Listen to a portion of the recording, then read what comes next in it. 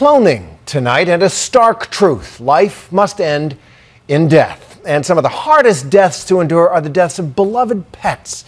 But what if we could overpower that death? Today, science has given us the ability to manufacture clones, exact genetic copies of mammals. And so tonight, let's meet a woman who made the decision to clone her dog and who says 6 figures is not too much to pay for it. Here's ABC's Dan Harris. You are looking at the moment when the love of Danielle Tarantola's life, in a sense, returned from the dead. How cute. Hi. Do you remember me? This is the culmination of a more than 20-year odyssey. The result of an encounter with the growing, high-tech, and highly controversial industry of dog cloning.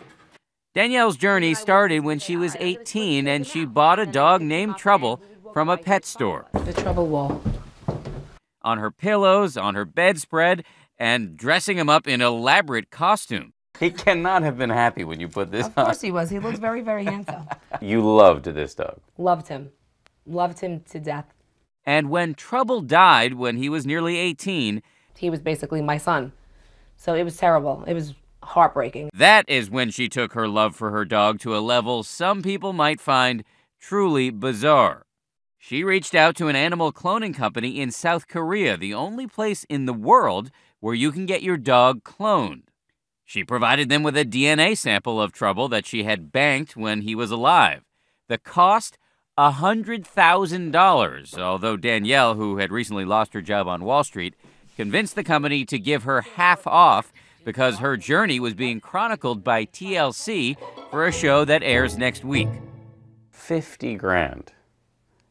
Did no part of you think that's just too much money? No, I was willing to do it for 100. I got a deal. A few months ago, Danielle got a phone call from the scientists in South Korea. The surrogate mother of Trouble's clone was successfully impregnated. Just this morning in Korea, we've been able to confirm the pregnancy of Trouble. Oh, I'm so excited. Weeks later, the surrogate went into labor in the middle of the night as Danielle watched nervously via Skype. Oh, how cute is he? He's so cute. Bye, Trouble. Mommy will see you soon. Not all clients are so lucky. Quite often, as in the case of this man's dog, the clones do not survive. Come on, puppy. Come on, my true love. Come on, my sweetheart. Wake up, wake up. And that is just part of the reason that the dog cloning business is now so fiercely controversial.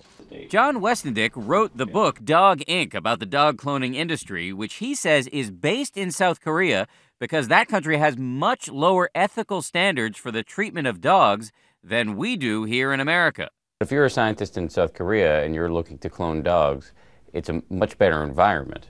Yeah. This is a country where they farm dogs for the dinner table. Right, and so you can just, rent them from the farmers for use in the laboratory, and then hopefully, if everything goes okay, return them to the farmer where everything's not going to go okay.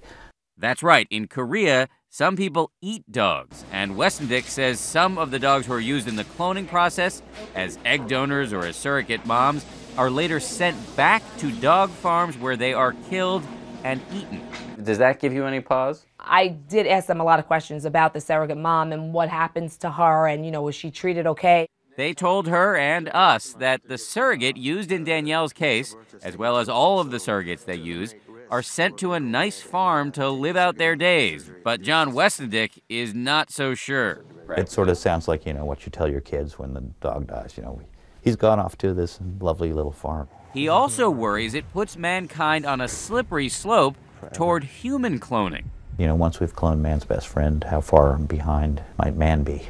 It seems to, be tilting closer to that. That, however, is not an issue that appears to concern Danielle. Oh, you're giving me kisses. Just a few weeks ago, the clone arrived at Danielle's home in New York City. I couldn't believe it. It's amazing. Everything is the same. Everything. Even his personality is the same. What Trouble used to do, he does. So his name is Double Trouble? Double Trouble, yeah. First one's Trouble, second one's Double. She is convinced Double Trouble is very similar to the original Trouble, but the truth is, there is no guarantee. You're not really getting your dog coming back to life. You're getting a genetic duplicate or a twin. What's special about your dog, that's the part that I don't think can be cloned. What about the complaint that this is all a ripoff, that you're not getting the same dog, and you're being charged an enormous amount of money? Right. Well, I mean, what I did, listen, what I did is definitely not for everybody to do. I mean, it was what I wanted, so it was, what I did. Despite the criticism and the controversy, Danielle is undeterred. In the process of making double trouble, the South Koreans also produced a second clone. He will arrive at Danielle's house in weeks. She's thinking about naming him Triple Trouble. For Nightline, this is Dan Harris in New York.